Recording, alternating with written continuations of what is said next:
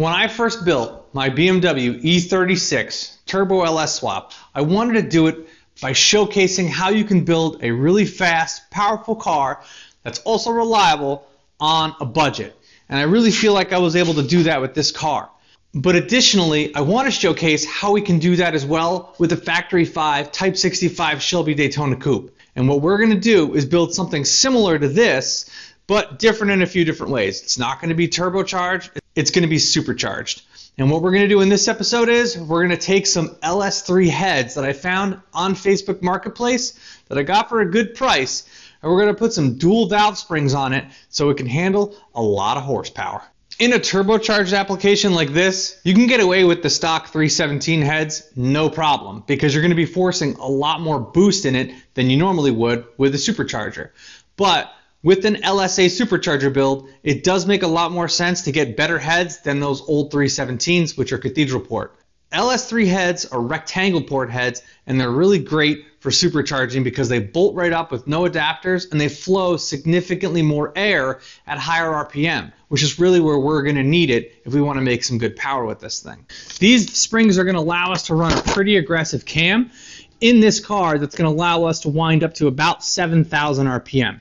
I'm going to go over exactly what you need and the best ways to do this on a bench. You can do a valve spring swap on a car, but it is insanely easier to do if you have it on a bench. So let's get started. First off, the one thing you're really going to need is you're going to need a valve spring compressor tool. They sell a whole bunch of them, and a lot of them are cheap and a lot of them are good. I use this on the E36 Turbo LS, but I'll put a link to this valve spring compressor in the description below. You can get it on Amazon. They're like 20 bucks. I like this compressor because you can do 2 valves at a time, and this is a time-consuming process, so that saves you time. The next thing you're going to need is an 8mm to take off the valves, or to take off the rock.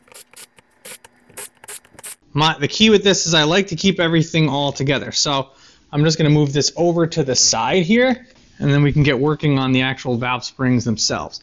What you want to be careful of is having the stays. You don't want those flying out and hitting you in the face, so it is good to wear some protective goggles. It's never hit me in the eye, but it did hit me in the mouth, which that didn't hurt that much, but you definitely don't want to get hit in the eyeball with this stuff. First off, you want to thread this in, and it looks like, oh my god, it's cross-threaded or it's weird. It's going to be at an angle because the valves are at an angle, so this gets threaded all the way through. Sometimes I actually like to use a little bit of oil to lubricate this bolt as I tighten it down. I'm also using the spring washer down here. I'm using it for so it can help lock in easier, that way that this doesn't rotate while I'm tightening everything down.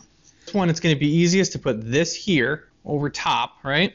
Then you stick this guy over it.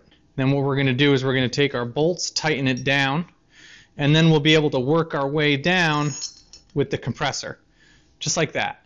And then as we tighten this down, these valve springs will compress. There's a trick you're going to want to do on the other side to make sure that the valves don't drop out either. I'll show you in a sec. I'm actually going to take a t-shirt to stick underneath the actual head itself so that it's like I'm stuffing the entire valve with something that'll spread itself around in the head. So then the valve springs will stay seated.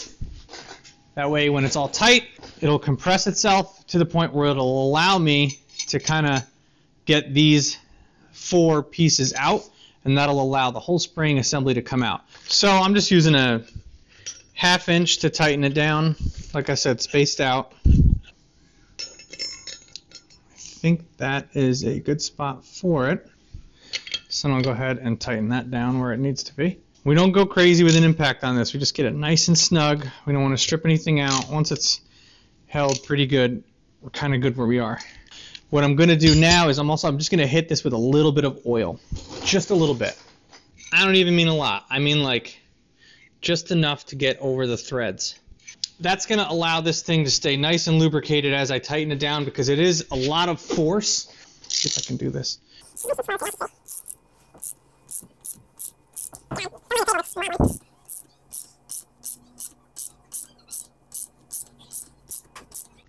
See, that one's starting to lift up.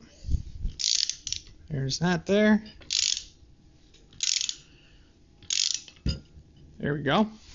So they both popped out. 1, 2, 3, 4. These will not be reused. The kit comes with brand new clips, although these look like they're in fantastic shape. So then what we're going to do is we're slowly back it out.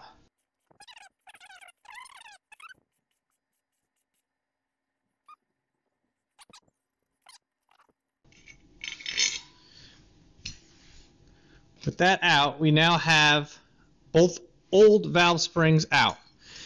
Now we've got to remove the valve seats.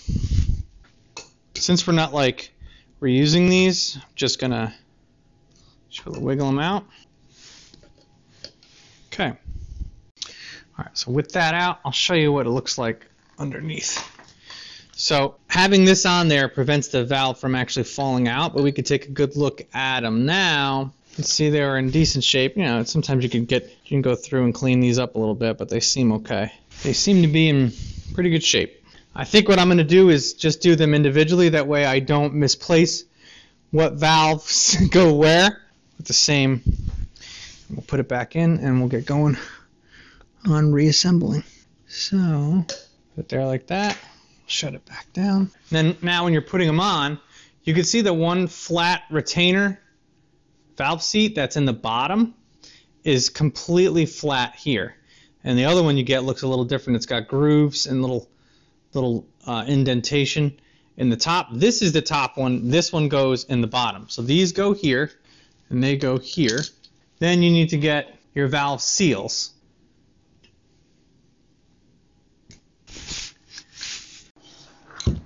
So there you see now what it looks like with the valve seat and the valve seal. And now we have a spring. Now these springs, to tighten them down, are significantly harder. A lot more spring force that's required to actually get these down. These go on here. Put that one here with the actual updated valve seat here. Here. Put this on. Then we're going to tighten them down and put these guys on. Brand new. Now, like I said, the amount of force required to get these springs compressed is significantly more, and because they're not lined up properly, you just want to make sure that everything is kind of going in where it's supposed to. You might have to back it out and repeat that process again. Kind of trying to work it in. All right, so there, that's on. So hold my fingers. Try not to have it pinch me.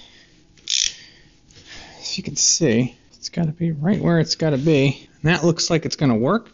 And then with the other side, as I back it out, I'm going to do the same thing. So this side's going in first. I'm just trying to hold my finger where it's got to be in place there. I think that's good. And then we'll do the same thing on this side. I'm going to put it in, and if I can rotate it around enough to give me some space, not quite there. Almost.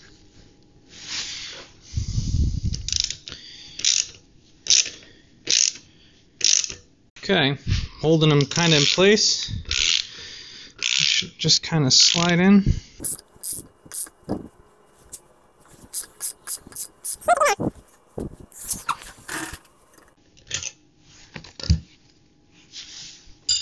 Okay, now that those are in, I'm going to show you a trick to make sure that they're seated in properly and that they don't fly out.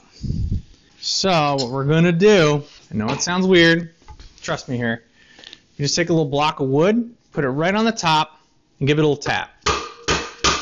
Just to make sure that it's seated in there properly. Not a hard tap, a little tap. That'll let you know that it ain't going anywhere and that they are in. So those are now in. You can see the difference the dual springs are. It definitely was harder to go in. So now we're going to repeat that process throughout the entire, all 8 cylinders. So there's 16 ones that we're going to have to do. So let's get to it.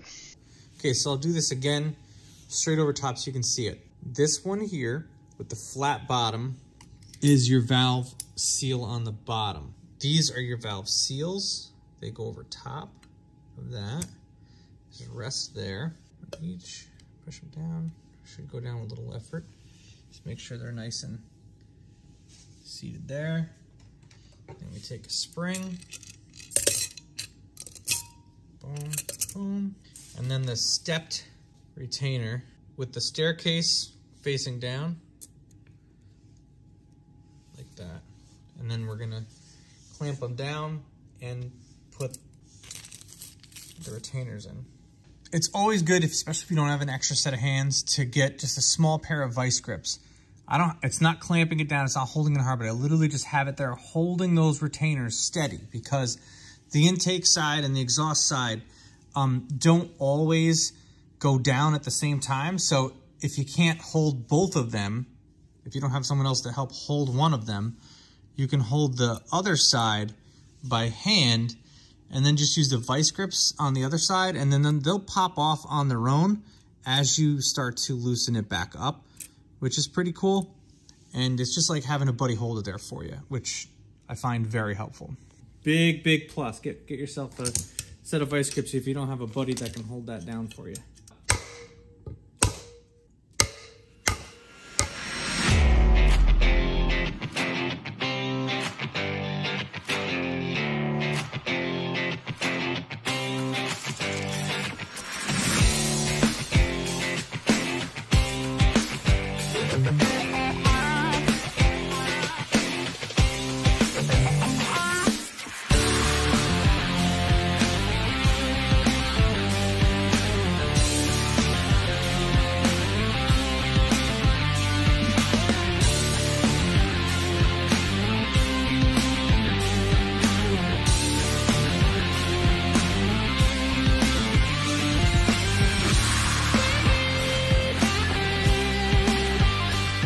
So now that our cylinder heads are all done with our dual valve springs, we can go ahead and start the teardown process with the 6.0 liter LQ4. Now, the main reason you want to do an LQ4 when you do a project like this, especially when you're doing something with square port heads, is you can't fit square port heads on anything smaller than a 6 liter. So a 5.7, 5.3, 4.8, can't do them on. I want you to take a good look at this now, because when we're done with it, this thing is going to look like $1 million. So make sure you guys stick around and stay tuned to watch all of those videos, because we're going to be going rapid fire on the Type 65 very, very soon. So if you can't wait until next week's video, make sure to check out these videos that I already have ready to go.